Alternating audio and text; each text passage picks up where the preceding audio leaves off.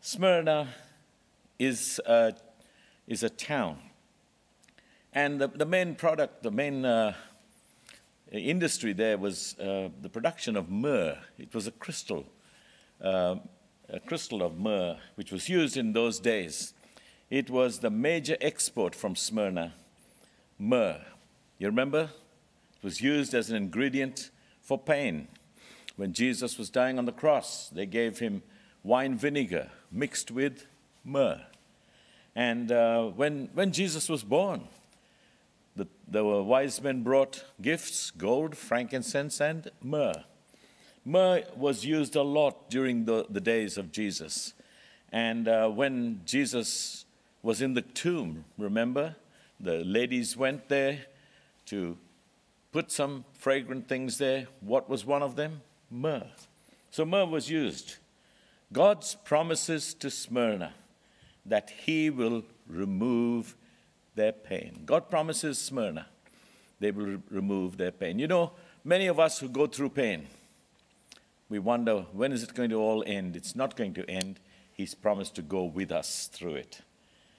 Smyrna is 35 miles north of Ephesus. Last week, Pastor Rod had taken you to Ephesus, and this week I'm going to take you 56 kilometers north to Smyrna. Located on the west coast of the Aegean Sea in western Asia Minor, which is modern Turkey. So let's listen to a few, just watch this. Someone's going to give us a few more insights into Smyrna.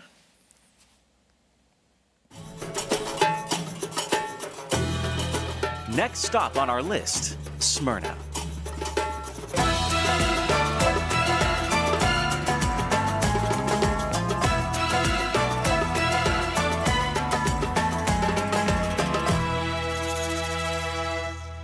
Smyrna, an ancient city now surrounded by the modern Turkish city of Izmir, was originally established around 1000 BC.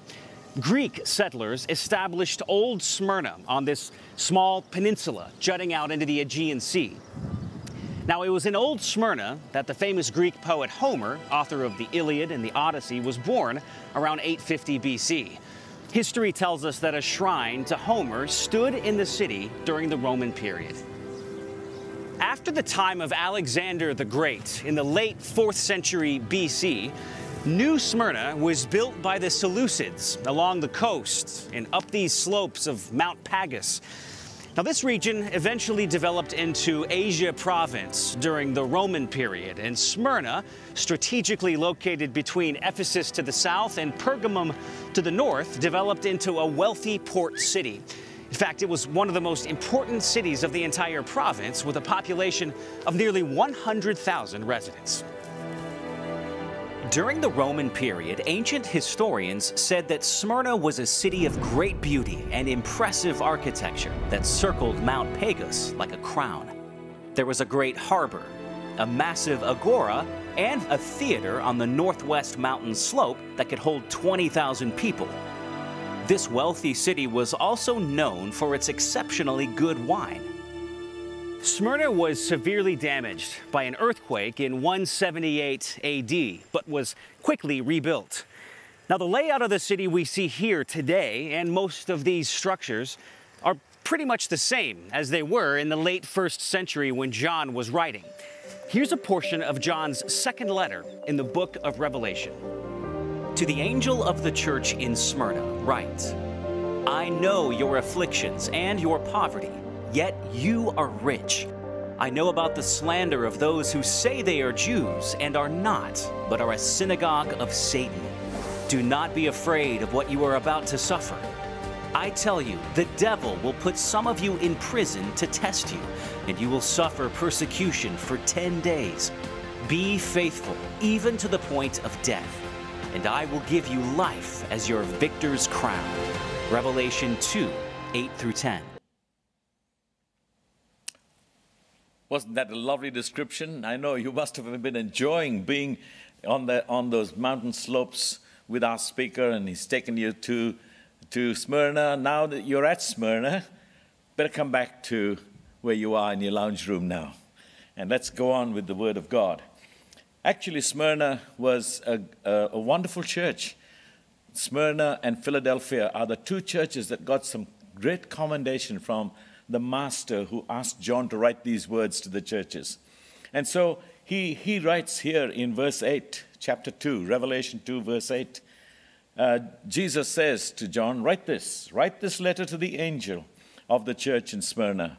This is the message from the one who is the first and the last, who was dead and is now alive.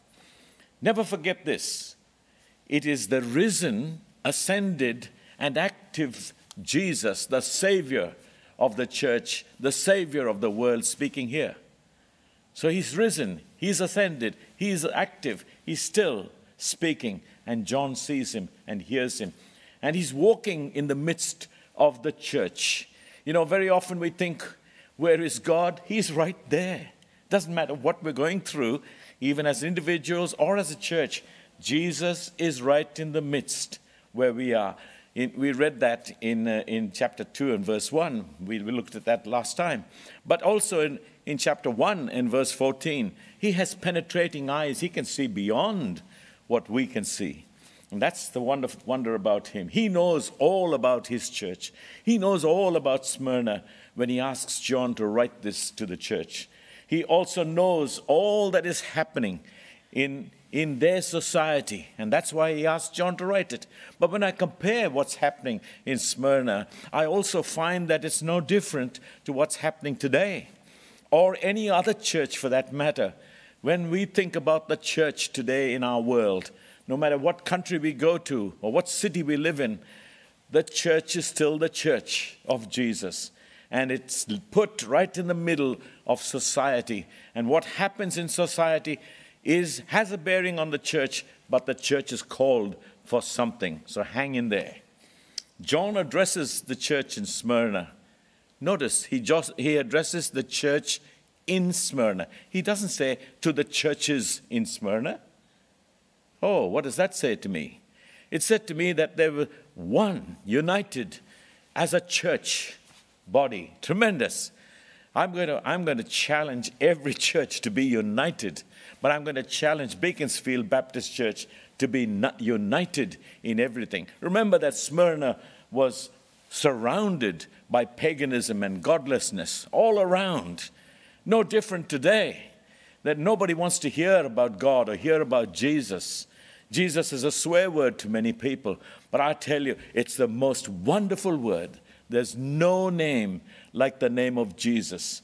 And so when we look at the church, God plants the church in the midst of all the paganism, in the midst of all godlessness, and he expects his church to be the light, to be that single beam of light in the midst of all the darkness. And my prayer is that Beaconsfield Baptist Church, we as a church family, will be that light placed here in our society, that each of us here as individuals in your homes will be put there for a definite purpose, that you will be the light to your community in the midst of all the darkness. That's what John is writing here, and that's what came from our Master, Jesus. Write this letter to the angel. He also says, this is the message from the one who is the first and the last. The church in Smyrna claimed Jesus as their Lord, but they lost everything in the process. They got nothing in return. You know, Jesus never promises, and I know there are some who say, come to Jesus and everything will be fine. Come to Jesus and you'll be wealthy. That's all not true. Jesus never said that. Jesus said, come and suffer. It's a church of suffering. Smyrna is the church of suffering. They're going through a lot of pain. They were presently poor, humanly speaking. Wealth-wise, they were poor. They were ostracized by the community. They were abused by the community. And today, it's no different. The church is still poor compared to society. The church is still ostracized by society, by the world around that we live in. And the church is also abused today. How much? When we see that happening, and we see that happen to Smyrna, we should rejoice. That's what the Master wants us to do, because he is the first and the last. He was dead, but is now alive. So we serve a risen Savior. You know that song? I serve a risen Savior. Yes, Suzanne's going to play it for us one day. I serve a risen Savior. I don't serve a dead God. My God is alive. What about yours? It's costly to follow Jesus 24/7. You know, many Christians follow Jesus on a Sunday, but when they go out there, they follow their own way. My prayer is that everyone listening today will not be like that, but that we will be following Jesus like the church at Smyrna 24/7. Let's go to verse 9. Here we notice that Jesus wants to give some encouragement, and he also gives them an endorsement. In verse 9 he says, I know about your suffering. So when we're going through something, let's remember Jesus knows about it even before we go through it. I know about your suffering. I know about your poverty, but you are rich. Turn to your neighbor and say, did you know that we are rich? Did you know that we are rich? I'm looking at the friends here, only 3 of them. Yes, we are rich. Hallelujah. Because Jesus said it. I know the blasphemy of those opposing you. They say they are Jews, but they are not, because their synagogues belong to Satan. Not my words, the words of the risen Lord who is alive, telling John to write this to the church at Smyrna. I know your tribulation. I know your suffering. Some translations use the word tribulation. I know your suffering. The word tribulation means pressure. How many of us say, how are you today? Oh, I'm under a lot of pressure. I've heard people say that. Well, change it to tribulation. I'm under a lot of tribulation. I'm under a lot of suffering. Good, recognize it, because the word literally means crushing beneath the weight. I want to stop there for a moment and ask you this morning, is there a weight that is crushing you? Only you can answer that. I can't. But if that weight is crushing you this morning, I want you to know that the Lord of the church, the Lord of your life, says, I know that pressure. I know that tribulation. I know that suffering. The pressure on the church at Smyrna, and the pressure on the church there was seeking to crush the Christian life out of them. If you study that church more closely, we don't have the time to do it today, but if you look at that church a little bit, they were being pressured in every way, every possible way, to seek to crush the life out of them. But I want to say to the church at Beaconsfield, and I want to say to any church listening this morning, that the Lord is in the midst of his church. He's got his eye on his church. Help us to be faithful, Lord. He says, I know your poverty. Now, you may be a church, and we may be a church who would love to have more money. I'm sure our treasurer would say yes. But I tell you something, the Lord understands that. He says he knows our poverty. The word poverty described here is absolute hardship and utter destitution. I don't think any of us understand that. You need to go to some of these countries where people don't have anything. This last week I was called, and someone told me of someone who's living in their car and didn't have anything. I felt so sad when I heard all that, and I thought I must do something. He has no home, nowhere to go, sleeps in his car, has no one to help him. I was devastated. We've taken some action. We're trying to help him. And maybe the next time I preach, I'll say, God answered prayer. Please pray for him. And you know, the worst thing was that he even got a fine for being out in his car because he has nowhere else to go. Well, praise the Lord. I pray that that fine will be paid for him. Verse 9 says, I know your suffering. I know the poverty. I know what you're going through. But remember, you're rich. He knows our poverty. He knows our destitution. But we are rich. I want you to remember that every time you're going through pressure, say, thank God, he has made me rich. We're not talking about the worldly goods. We're talking about rich in spirit, rich in soul, excited to be. I hope I'm excited this morning. I am.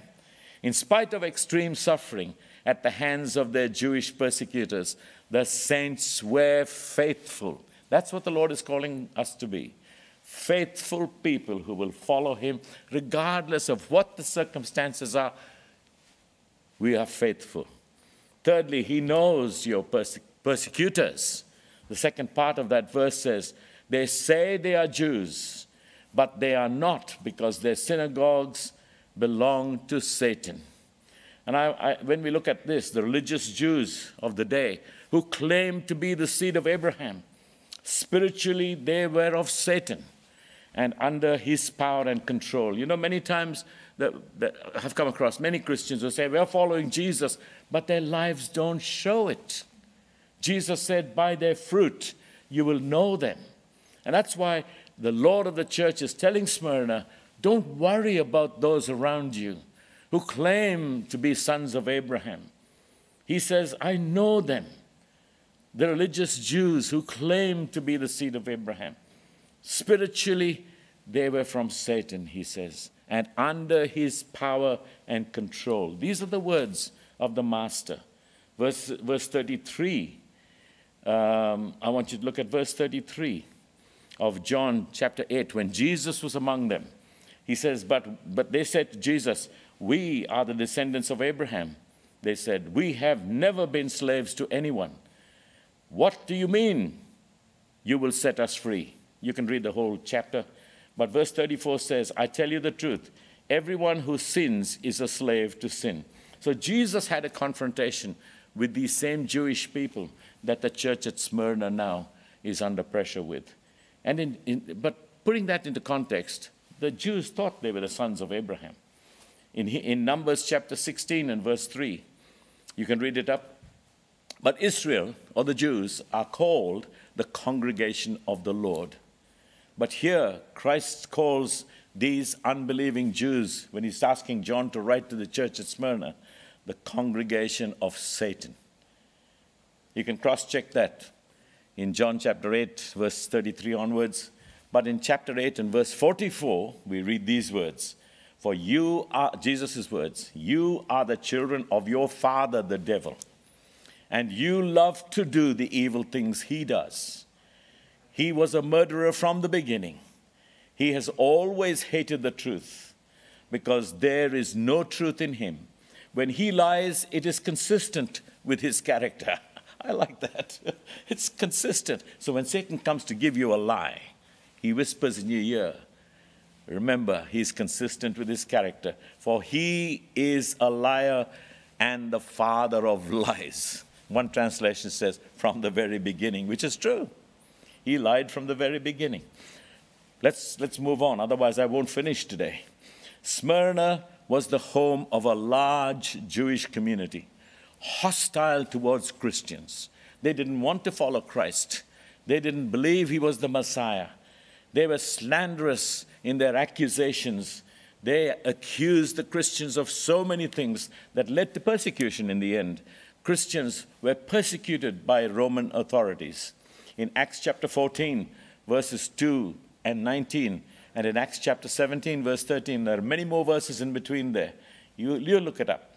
You'll find there that Paul and Barnabas, preaching in the synagogue at Iconium in that passage, great number of both Jews and Greeks became believers through their preaching of Jesus as the Lord. Some of the Jews, however, spurned God's message and poisoned the minds of the Gentiles against Paul and Barnabas, right there in the Acts of the early church. But the apostles stayed there a long time, the scriptures tell us there in Acts, preaching boldly about the grace of the Lord. And my prayer is, as long as God gives me breath, I want to keep on preaching as long as he gives me breath, boldly, that Jesus is the Lord and there's no other Lord, no one but him.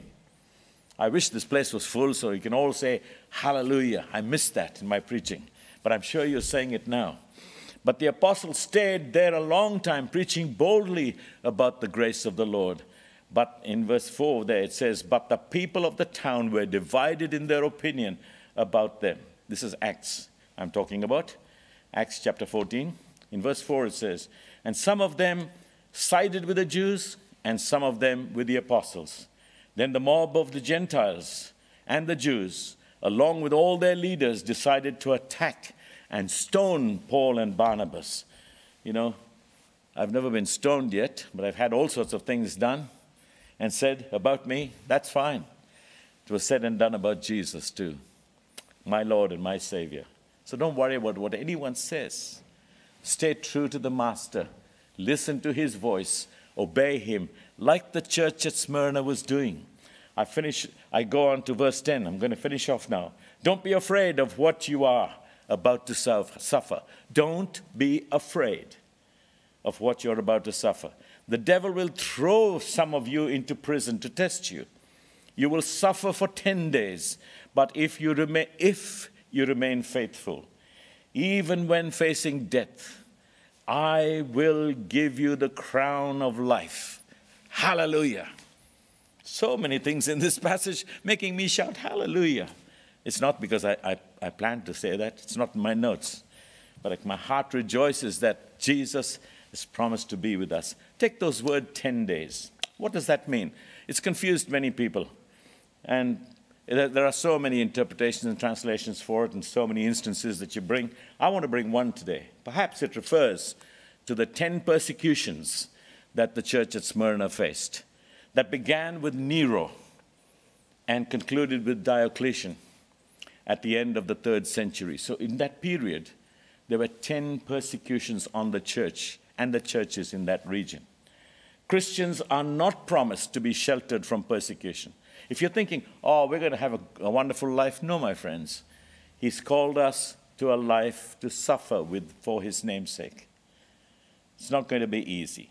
But they are kept, and through their persecution, he has promised to be there. But if you remain faithful, even when facing death, I will give you the crown of life. Jesus will never leave us nor forsake us. He's promised that. I've proved that in my life. I'm sure some of you can say that. Amen. Amen. He's always with us. Let me remind you again of Hebrews chapter 13, verses 5 and 6. That's what this verse 10 led me to. Don't love money, but be satisfied with what you have. For God has said, I will never leave you. I will never abandon you. So we can say with confidence, the Lord is my helper, so I will never fear. What can mere people do to me? Don't fear. Literally, the words are fear nothing. You know, in this epidemic, whatever you want to call it, coronavirus, COVID-19, I want to say this to you. Just sail through it with the Lord being there. Regardless of what we face, don't grumble, don't complain. Just say, the Lord gave, the Lord took away, blessed be his name. Who said those words? You find out. I'm not going to tell you. Someone who went through more suffering than any one of us have. No matter how small or how severe the suffering, the one who has overcome death says, fear nothing. Jesus. They would cast your burdens. You could cast your burdens on the Lord because he cares for you.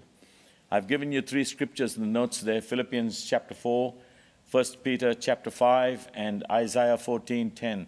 That's for your takeaway, homework. I want to conclude this morning with the last part of that verse. Jesus commends them for their spiritual wealth. You may be poor financially, may be poor with other things of this world, but remember this, you are rich, he says. He commends them for their spiritual wealth. Where are you this morning? How rich are you in spiritual things? How rich are you in spiritual things? This is what it says. Then I heard a loud voice shouting across the heavens. Very wonderful these words are. It has come at last, salvation and power and the kingdom of our God and the authority of his Christ. For the accuser of our brothers and sisters has been thrown down to earth, the one who accuses them before our God day and night. So, be fearless in living for Jesus. Be faithful to him and his word, and trust him, and you see the great things that will happen. Because there is a crown of life awaiting for all those who are fearless and faithful. Awaits for all those who will remain faithful to the end. So be faithful even to the point of death, and I will give you life as your victor's crown. There are many Christians, many churches today in other countries who are being persecuted for their faithfulness to Jesus, some of them through death. And yet they'll never give up. They'll never deny. They're still faithful to the end. The final verse is verse 11. The triumph of Christ is promised to us.